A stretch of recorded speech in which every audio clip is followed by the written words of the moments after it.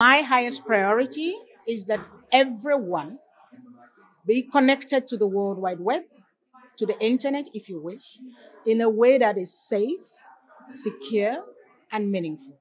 So my priority is connectivity for everyone to a safe, secure, open internet. Technology can help humanity even out some injustices. Technology can help humanity work better. Technology can help humanity feel better. Technology can help humanity heal itself after the pandemic.